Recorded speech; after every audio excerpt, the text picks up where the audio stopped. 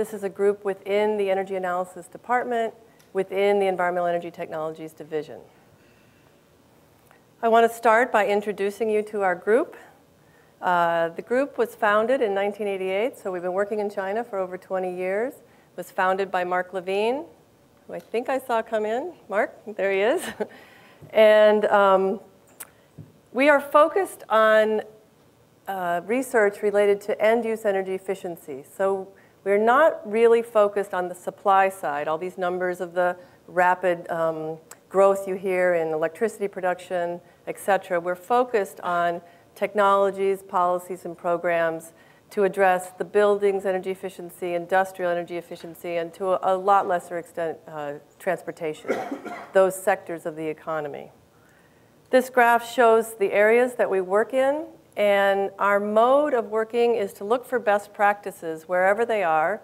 We look in California, we look in the US, we look around the world, and we draw from those best practices and take that information to China and work with Chinese colleagues to adapt those best practices to the situation in China. We've worked to transfer the research work done in the Energy Analysis Department related to appliance standards and efficiency labels to China. We've transferred that knowledge, that information, brought Chinese here, taken groups there. We've worked also to establish building efficiency standards in China based on work done in our division. In the industrial sector, which is the area I'll focus mostly on today, we have looked around the world at other policies and programs that have been successful and transferred those to the Chinese. We've also do some modeling and scenario work, looking out into the future, projections for China's energy use and CO2 emissions. And we do policy analysis. We evaluate the impact of the different policies and programs that are being undertaken in China. We have about 40 current projects in China right now among all the different members of our group, and we collaborate with around 50 different institutions in China. This is the group. Many of them are here. You guys want to raise your hands? All the different members. Yeah, I see all you guys back there. The China group. The top row is kind of our full-time staff. We have one more. We need to add the picture next week. We're growing. And the bottom row, these are our postdocs, visiting researchers, visiting faculty members. We have an exchange program with China where we bring people to LBL. We work with them. We learn from them. They learn from us. And then they go back to China. And then we have good relations with people back there. So those of you who saw the talk yesterday, you saw the different pieces of the carbon Cycle 2 initiative that were explained. We're focusing here on energy analysis, obviously in the developing world, and on energy efficiency. So that's the piece of the puzzle that I'm talking about today. For my talk, I'm going to give you historical information about China's energy use and CO2 emissions, and give you some background information on what's going on in terms of energy intensity trends and the policies that are in place in China right now. Then I'm going to focus on industrial energy efficiency. I've been working in this area in China for about 10 years now. And we've done work both on the policy side. As Ashok was saying, you have to have the policies in place to engender the uptake of energy efficiency. We've also been working on the technology side. So we've done some capacity building and analysis in technology. Then I'll tell you where things are today with China and make some links with the Carbon Cycle Initiative. So starting with the big picture of the historical energy use, this graph shows primary energy use. The units that you see are 1 million tons of coal equivalent. That's a Chinese unit. But if you're used to either quads or exajoules, just remember the US is about 100 quads and exajoules, so you can scale down from there. What I'd like you to note is the rapid growth in energy use in China over the last 20, 25 years, especially this large bump up in around 2002. I've also divided this graph into the different economic sectors, and you see commercial and residential buildings on the top, then transportation, and finally industry. In China, industry is responsible for about 2/3 of the energy use there. So it's really different than industrialized countries, and it's an important sector to focus on. Within this two-thirds, about 80% are energy-intensive industries. So we're talking about steel and cement and aluminum and glass and all these really heavy industries. Now, because China's power supply or energy supply is more coal-based than the United States, where about 70% of China's power comes from coal, whereas, whereas it's more around 25% in the United States. This chart looks different when you plot CO2 emissions. And in fact, China surpassed the United States in energy-related CO2 emissions around 2006, 2007. So what is driving this demand? Ashok alluded to some of these drivers. In China, it's population growth. That won't peak until about 2030. And that population is rapidly urbanizing. People are moving from rural areas to urban areas. You can see from this chart, currently it's under 50% urbanized in China. By 2025, it'll be 65%. By 2050, maybe around 80%. The US is at 80% right now. So there's really a mass migration from the rural areas to the urban areas. You can see 290 million residents moved into urban areas between 1990 and now. That's the population of the US, becoming urbanized. And even more are expected to move to cities between now and 2025. All these folks need housing. They need all the other infrastructure that goes along with that, hospitals, schools, government buildings, all the roads. So China is, of course, the world's largest producer of many of these commodities now. China produces over 500 million tons of steel. The next largest producer is Japan at 120 million tons, and the US produces 92 million tons. China is also the world's largest producer of cement, at 1.4 billion tons. India is the next largest producer at 175, and the US produces about 90 million tons. So it's just scales that, it's really difficult for us to even think in these terms. Once these folks have their housing, they move into the housing, they start to buy equipment that they didn't have in the rural area either. So here's a chart showing the saturation levels.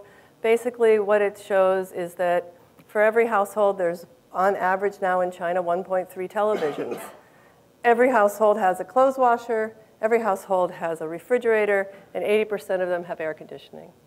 So these are all energy-consuming equipment, and equal amount of equipment is going into commercial buildings.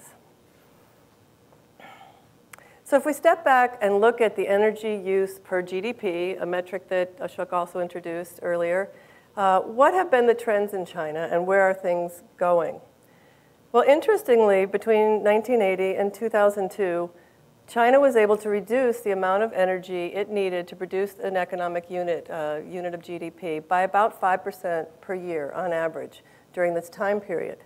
Now, China had an official policy between 1980 and 2000 to quadruple GDP and only double energy use. It was a social development goal. They wanted to bring people out of poverty, but they didn't want to use a lot of energy to do that. Energy is expensive, it's polluting, and it's actually becoming more scarce, some energy sources. So the focus was on reducing the energy use, and they had very strong efficiency policies in the 1980s. They had a network of energy efficiency centers around the country. They imposed quotas on energy use on the industries. They offered financing, technology assistance, and it was really quite a large energy efficiency infrastructure. This became weakened in the 1990s as China tried to move away from a kind of heavy-handed regulation to a more market-based economy. And we also saw earlier that around 1995, there became this more rapid uptick in the urbanization. So those two trends started to weaken this relationship in the later 1990s. And in 2001, China joined the WTO, started manufacturing a lot of goods for the rest of the world. There was kind of a convergence of all these different things happening. And what happened? Well, the energy intensity increased on average 5% per year from 2002 to 2005. This really shocked the government because they had another policy to quadruple GDP from 2000 to 2020 and only double energy use. as they had done before, and this wasn't going to happen given this trend. So the government at the highest level announced an efficiency target to reduce energy per unit of GDP by 20% between 2005 and 2010. This target, the 20% is the national target. They then assigned the same target to every province. It varied from like 18 to 22, but basically the provinces each got their target. And everyone is responsible for meeting the target in 2010. And promotions and awards and all these other mechanisms have been put in place. And they won't be awarded or given promotions if their province doesn't meet its target. So during the time when the energy intensity was going up, we were asked to assist China in how to stimulate energy efficiency improvement in the industrial sector. What kind of policies and programs were other countries using? Here they were having this problem, and what could they do? We took a global survey. We looked around the world in many different countries, pulled together some materials. We made presentations, had workshops in China with a number of experts there to expose them to what was happening in other countries. They chose to look further at something called negotiated agreements. These are agreements that were in place in Europe, Japan, Australia, a number of other countries at the time, where industries negotiate with government in order to set a long-term efficiency or carbon dioxide emissions reduction goal. They're typically a 5 or a 10-year reduction goal so that industry has time to figure out how to get there and make a plan. And the government then provides support, technical support, sometimes financial support, to assist the industry in reaching this goal.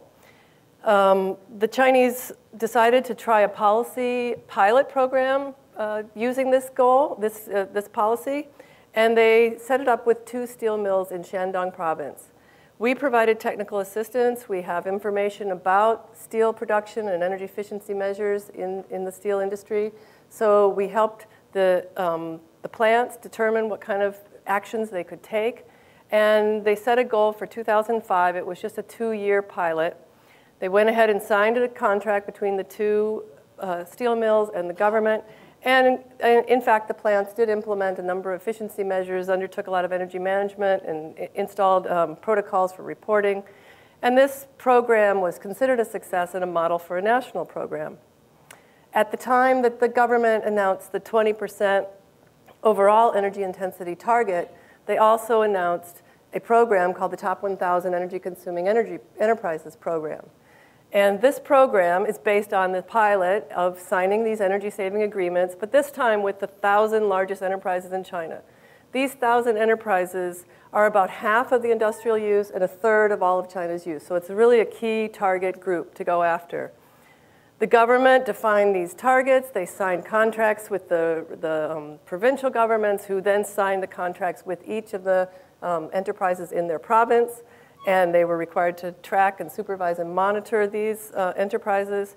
The enterprises undertook obligations also. They had to do an energy audit. They had to benchmark themselves. They had to do an action plan. How were they going to meet their target? And report back to the government on where they were and what their problems were. And we've provided technical assistance for this program in a number of different areas. But I'm going to give you some examples of the assistance we've been providing for the cement industry. As you remember, the cement industry, China's got 1.4 billion tons. So we thought we'd focus on this industry. I'm going to assume most of you haven't been to a cement plant and don't know how cement is manufactured, so I'll give you a quick little tutorial. You can break it into 3 main steps. Raw materials preparation, you got to go to the quarry, get your limestone, grind it up. Then you mix it with some other things, and you have what's called the raw meal. You then take coal, in the case of China, and put it in a kiln, heat it to about 1500 C with all these materials, and you spit out this material called clinker. You then grind up the clinker with other additives, and you have cement. It's a pretty simple process. What's interesting to us is that this process has energy-related CO2 emissions. All the electricity, or a bulk of the electricity in China, is from coal, and all the fuels in the kiln are all coal. And so there's lots of CO2 emitted in that manner. But also there's process-related emissions for cement manufacturing. The limestone, which is calcium carbonate, when it is heated up, it goes through a calcination process. It releases CO2, and then lime is what's left. And so you have this kind of double effect with the cement industry. Roughly 1 ton of CO2 is produced for every ton of cement, and it's roughly half between process and energy related. So unlike other industries, you have a doubling effect with the cement industry. So we set out to identify technologies and measures that could be applied, energy efficiency measures, in the cement industry. We were very fortunate. The colleagues in our department are doing this research for the U.S. Environmental Protection Agency.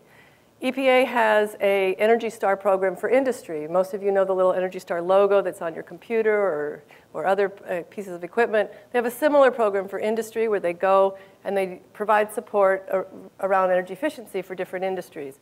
And they happen to have asked LBL to do a guidebook to identify all these different technologies and measures for the cement industry.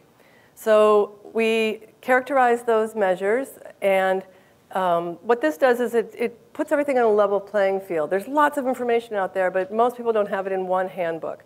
And they don't have it so that it's all in the same units per ton of cement and the same economic units. So it's a guidebook now with about 50 different technologies and measures in it that can be handed out. We translated the units, we translated the language, and we also added some Chinese case studies, and we have it for distribution in China. Once you've identified all these different technologies and measures, you can use it for other means. And we've used it to develop energy conservation supply curves and a benchmarking tool to help the user understand which measures they should choose among these 50. So energy conservation supply curves were developed in EETD by Alan Meyer and Art Rosenfeld in the 1980s. And they've been used a lot in our division, looking at buildings efficiency and industrial efficiency. Most recently, McKinsey & Company has been releasing a lot of these different supply curves, but they were started here. And we did a study. We were asked by the World Bank to look at more efficient plants in Shandong province, 16 of these plants, and see if they had any more potential. You know, they were just recently built, and was there anything that could be done? And so we narrowed our number down to 34 different energy efficiency technologies and measures, and did both an electricity and a fuel supply curve. I'll just show you the electricity curve here. What a conservation supply curve does is it helps you rank your measures in terms of which ones have a better cost efficiency. So on the cost of conserved electricity side, what you have is your annualized capital cost plus your operation and maintenance cost divided by your energy savings so that you can compare it to the price of electricity. So this takes each of these 34 measures and makes a step ladder up showing you not only their electricity savings potential, but their costs. And it compares it to the cost of electricity that these plants faced in 2008. This unit, when converted to US units, is 8 cents per kilowatt hour. That's roughly the same as most industries face in China. It's a little bit higher, actually, in Shandong province. And in the United States, the average cost per kilowatt hour for electricity that industry faces is 7 cents. So it's a little bit higher than what US industry is paying for electricity. So the total cost effective, everything that falls below this curve that we identified, was about, if I remember correctly, 16% of the electricity that was being used by these plants. And if they put everything in, regardless of the cost, they could save 40%. And on the fuel side, our numbers were closer to 8 to 10% efficiency potential. Another analysis tool that we developed using all this information about efficiency measures is called the Benchmarking and Energy Saving Tool for the cement sector. We worked in collaboration with a number of Chinese organizations to develop this tool. And what it does is it benchmarks a cement plant to both world and Chinese best practice. We took those 3 different steps that I showed you for cement making and actually broke it down into many more. It's about 12 steps. For each of those steps, we identified the best practice energy use from somewhere around the world, some commercially operating plant, both in China and worldwide. And then we constructed a model so that when we visit a plant, we put in their data, but then we model it as though they're using best practice and identify the gaps for them. They see the big gap, and then they see where within their processes they have room to improve. Then there's our 50 measures again from our guidebook. We put those into the tool, and we have an interactive feature there that I actually like better than a supply curve because you can make packages. And some of these plants are top 1,000 plants. They have a target for 2010 of energy savings, so they can package these measures in different ways. They can be watching what the capital costs are, while are they meeting their energy target or CO2 target, et cetera. So it's an interactive tool, and they play with the different available efficiency measures. So, excuse me, we beta tested this tool with 2 cement plants in April of 2008. Then we went around and did 2-day trainings with about 300 cement plant staff in 4 different provinces in China. And now we're in a new project funded by the Department of State through the Asia-Pacific Partnership, where we've combined our tool with a tool that came out of DOE that looks just at the combustion efficiency in the kiln, which is a very key area of energy use. And we also combined it with the World Resources Institute, World Business Council for Sustainable Development tool, which leaves them with the carbon footprint of their plant. So it's got they have the whole picture now. We decided instead of running around to 4 different provinces like we did before, or many different provinces, that we would train Chinese trainers. So we had a 1-week training this summer. And this is the group who got their training certificates. And now we're in the process of doing an energy audit for 42 plants, on-site audits. We took this group of trainers to 3 different plants this fall, and so that they could have the on-site experience where there's lots of data issues, and go through and train them how to use all 3 tools there. So we're in the midst of this project, but we will be doing follow-up on selected number of these plants and go back and find out what kind of uptake they had and what barriers they faced in terms of which efficiency measures they did or didn't adopt. So what's the current situation now in China? I mentioned that there was this 20% target that was announced in 2005 for achievement by 2010. China put a lot of programs into place in support of this target. They've been ramping up since about 2006. The Top 1,000 program I already introduced to you. It's a program we've been helping with. The goal for that was to save 100 million tons of coal equivalent by 2010. They just announced that in the end of 2009, they already met that goal. That translates to about 250 million tons of CO2, which is roughly the same annual emissions of Poland. So it's been really quite a savings, and I assume that they will, they'll be continuing. So that project will surpass its goal. There's other projects up here on the chart. We've been kind of following how they're working. We're working with the Buildings Energy Efficiency Project. Mark Levine has projects in that area. We're working in the appliance standards area. David Fridley and others are supporting those efforts. And overall, our analysis, which I cited here, show that most of these programs are on track to meet their goals. So where does that leave things? You remember the average annual decline of 5% and the kind of shocking increase. Well, then the 20% target was announced. These programs were put into place, and China has been able to turn this curve down. 1.8% the first year, 4% the second year, and the latest numbers are 5.2% this last year. And from our analysis and from other reports, it looks as though China is on track to achieve this 20% goal in 2010. So linking this to the Carbon Cycle Initiative, I just wanted to reiterate that China is a place to try things. The government is interested in doing policy-related pilots, technology pilots. As you saw, we tried something and it blossomed into this 1,000 enterprise program. I'm talking with people in the Heat Islands work, and also we're looking at starting a data centers efficiency initiative in China. There's lots of room for experimentation and trying things. And China has a huge scale-up potential. Obviously, anything that starts small there can scale big because China's so big. And pretty much all of these areas are of significant interest in China, especially areas like carbon capture and sequestration. China already has some demonstration projects, both pre- and post-combustion CCS. So there's definitely interest there. And so if anyone in the division and throughout the lab have ideas, please come talk to us, and we'll see if there's any opportunities. So with that, I'll leave you with some websites to check for some further information and, of course, acknowledge our funders. Thank you.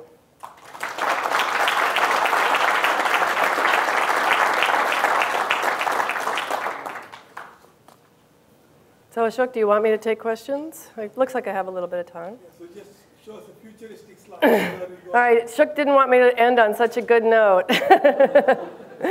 So despite the fact they are going to reach this 20% target, others in our group, I'm not one of the modelers that does this work, have looked at two different scenarios for China's overall emissions. And so you see the dashed line is kind of where we are now.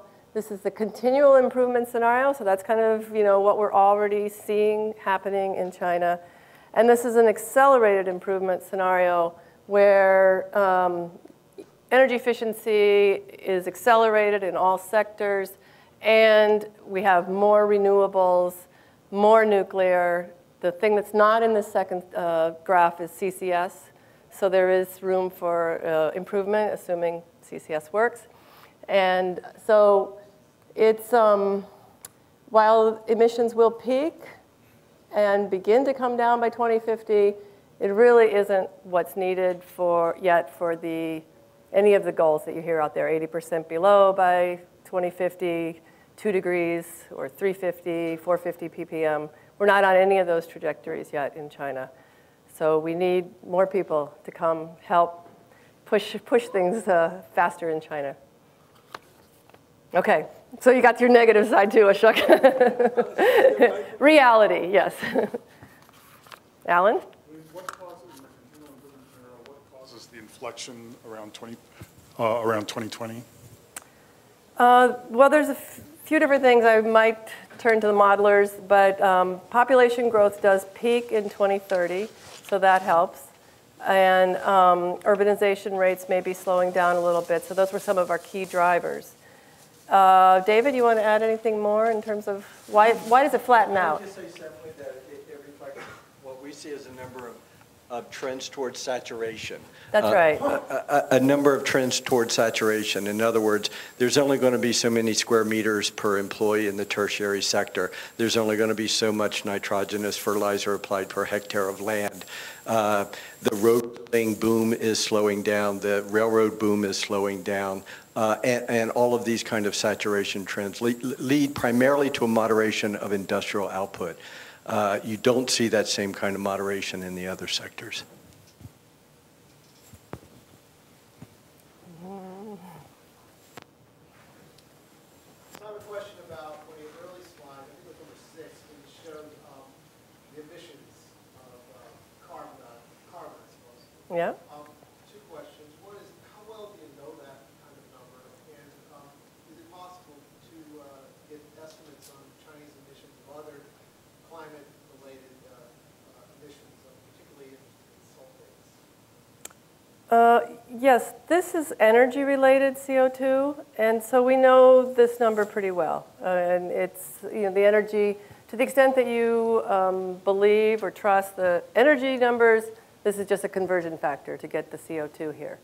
There are questions about the energy numbers. If you take all the provincial energy statistics and add them, they total more than the national total that's given by China. So there's lots of data issues, but basically it's pretty much a given. Regarding the others, China's in the process of doing a new greenhouse gas inventory, and they did one in the 1990s, and they're doing another one under the UN FCCC framework, and it should be out in about a year. So hopefully all the other, at least the Kyoto gases will be in there, and I don't know about others. Yes? So a lot of your work is focused on energy efficiency in China, but is it very productive to work on energy efficiency in China if they're just going to burn coal? What would that look like if they had the same mix as the average European, or if it was 100% oil, for example? China is moving away from coal as possible. They just, January 31st, so I guess that was Sunday, provided their goals under the Copenhagen Accord. And one of those goals is to have non-fossil sources reach 15% by 2020.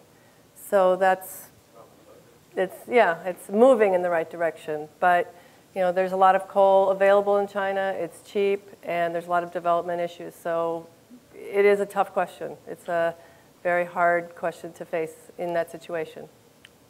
We also work with the Chinese on renewable energy policy in our division and have a whole set of activities that try to accelerate the deployment of renewables. Okay, how are we doing on time? No, do you have any hope for these, like green cements? I thought there's a company out on the coast of California that they're working on developing green cement. The question is, do we have any hope for green cement? There have been companies trying to develop non-CO2 or low CO2 cement for many, many years. We are watching these developments. Nothing is on the market yet, nothing's scalable yet. There's other things that can be done in the cement industry to significantly improve or reduce the CO2 emissions right now that aren't being done in China. So we're pushing for those commercialized technologies, but always keeping our eye out for new ones. And you talked about, I think it was essentially the population of the United States migrating to cities. And one of the things I wonder is that the documented legal migration or is that the illegal migration? Well, I think the trend is generally reflecting of the legal migration, but of course there is undocumented illegal migration. But these are statistics coming out of the UN. So it's reflecting UN estimates of the people in the cities. I'm not sure what their status is. And we have to thank you now for paying attention, and we'll turn it over to Mary Ann.